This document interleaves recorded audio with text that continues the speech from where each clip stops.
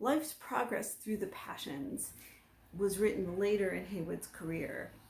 And it's also a little bit of a challenge to identify what genre this narrative is, because it's kind of like a novel, but it's also the history of an individual and a kind of philosophical analysis of the problem of emotion and one's emotions at different stages of life.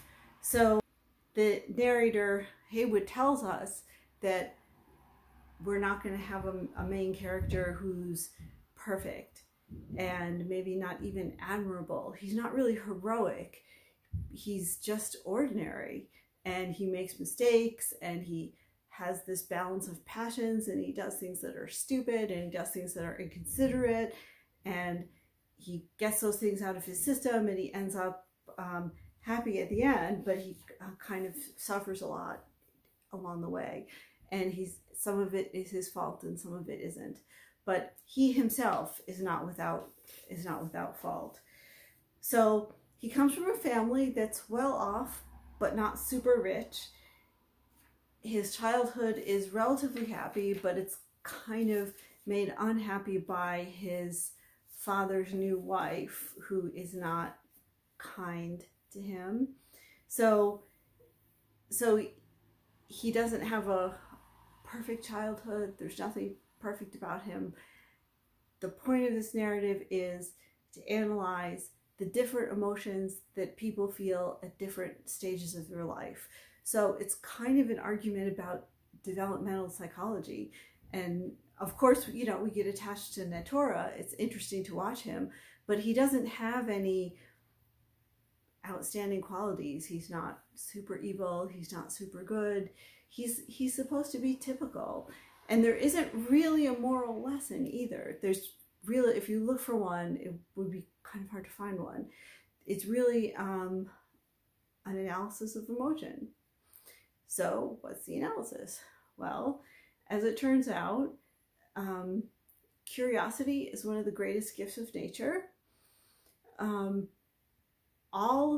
But all commendable qualities can be perverted. So something like devotion is a good thing, religious devotion, but that can turn into enthusiasm if it's in the extreme. Love is a good thing, but it can become lust. Frugality is positive, but it become avarice. Emulation is good, but it can go wrong and become envy. Courage could become rashness, and curiosity can also become rashness. So Haywood sees emotion on what looks to be like a sliding scale. And although these emotions are part of our constitution, but we have to moderate them if we can. We can't always. We don't always choose to. But anyway, the point is that at different stages of life, these different emotions are more prominent. So in youth, love is the strongest passion. Emotions are latent in youth, but they gradually make their appearance. So remember, when he's a child, he doesn't really quite show much emotion yet, but then he meets Delia and some of his emotional possibilities start emerging. In the ages, this is very specific, from 17 to 20, this is when errors are most excusable, because you kind of have the body of an adult, but your brain hasn't caught up yet. And so this is where Natura makes a lot of big mistakes, and he has a lot of extreme emotions. And he travels, and he meets the two nuns who are jealous of each other. Love is a very strong passion at that time, and he falls in love many times. And you know, sometimes it gets him in trouble, sometimes it doesn't. Usually he gets away with it, but he's often very vulnerable to falling in love. So, but as he gets older, he learns to moderate his passions a little bit. or he doesn't even learn to moderate them. They just kind of change and into something else. So while love is a dominant passion in youth, as he enters, there's two phases of middle age in this novel, according to Haywood. As he enters the first phase of middle age, he's it's ambition that starts to take over. So he wants to accumulate money, he wants to be important, he wants to be admired, he wants to have accomplishments. And again, you know, ambition is not initially understood by him as anything bad. It's kind of what he's supposed to do. But then in the second part of middle age, he starts to realize, or Haywood tells us, that ambition itself is revealed as nothing more than pride and envy and self-love. So, so he starts to soften, and he, you know, has some disasters because he catches his brother with his wife, and this is very upsetting to him, and he's very angry. And this gives Haywood the opportunity to explain to us that anger is very strong in its initial appearance, and then it fades. But the thing that doesn't fade until it's satisfied is revenge. So he actually seeks to marry in revenge, because if he marries and has children, then his estate goes to those children, and none of it goes to his brother, who runs away, by the way, to Gibraltar. So then the brother dies, and he actually kind of feels bad about that. He never quite reconciles with his brother, and he doesn't get his revenge. And so it's interesting, because we're used to narratives in which there's kind of a movement towards a resolution, but nothing is ever really resolved in this novel. I'm not even sure we can call it a novel. In this narrative, there isn't really a resolution. There's he had the emotion of revenge, and it just fades because the brother dies. And so so because of that, he doesn't have to marry the country girl anymore for revenge.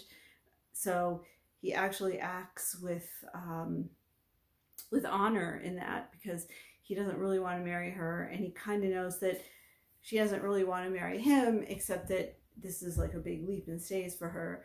So he gives her father some money for her dowry so she can marry somebody else who she loves. And so it's fine. He hasn't really manipulated her feelings, but he was willing to have this marriage mostly to get revenge on his brother.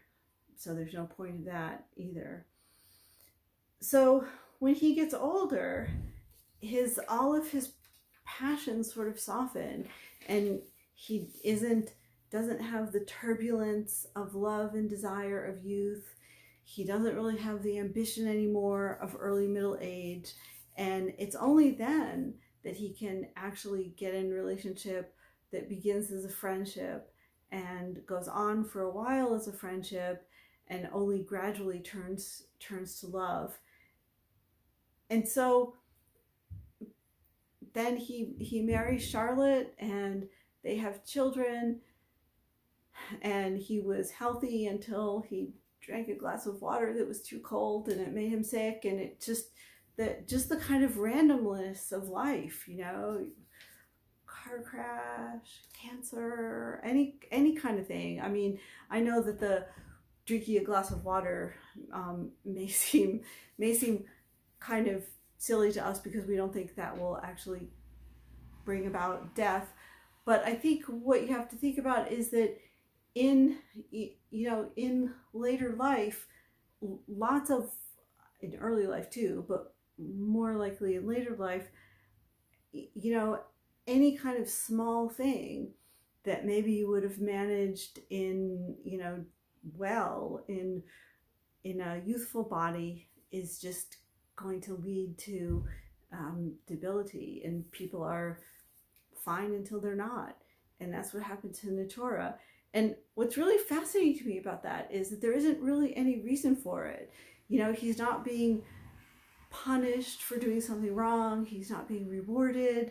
there isn't really kind of like an overall, you know, message. It's just kind of, there's just a lot of randomness in his life. And so Haywood's interest is not really in creating some kind of moral lesson, but in analyzing his emotional response to all these different phases, and to suggest what the shape of a human life looks like. And to her, what it looks like is that it isn't really a story, in the sense that there's a problem, there's a climax, there's a resolution. When you see novels like that, they're like little bits of life, but then there's another, you know, conflict that emerges. And sometimes there isn't really a conflict except for his own, you know, sort of internal turbulence. And he has to overcome depression at a certain point. You know, she calls it melancholy. There's a long passage in kind of between the phases of early middle age and later middle age, where he goes into a very long melancholy, period of melancholy.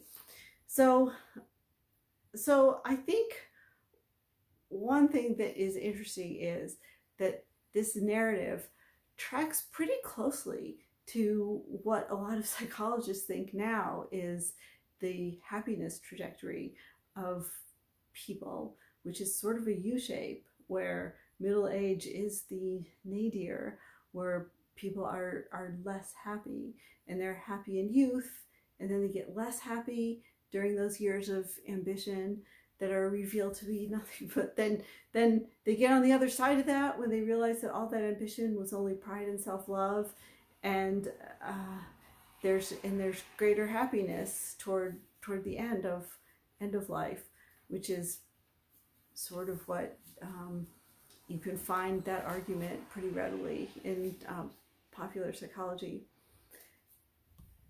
So I'm not saying that it's true, but I think I'm really interested in this narrative because it doesn't really seem to be aiming at becoming a novel.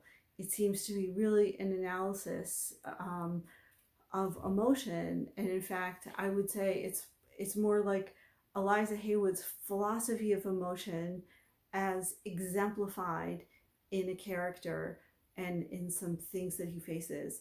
And so while you look at someone like Hobbes kind of writing straight up, you know, in a philosophical language, she's addressing philosophical concepts, but she does it through a single example. And she doesn't always do that. And I don't actually think The Rash Resolve is like that, but Life's Progress Through the Passions is, you know, literally what the title suggests, is kind of an analysis of how various passions are experienced at different phases of life. And when you look back at both Hobbes and Descartes, one thing that you don't see there is a suggestion that passions are different at different ages. So that may be Haywood's important innovation, is to think about how age has to do with certain passions. And in that sense, it's Cartesian, because it has to do with how the body changes with age, and that there's some Hobbes in this, but I think she's more returning to a Cartesian model of emotion.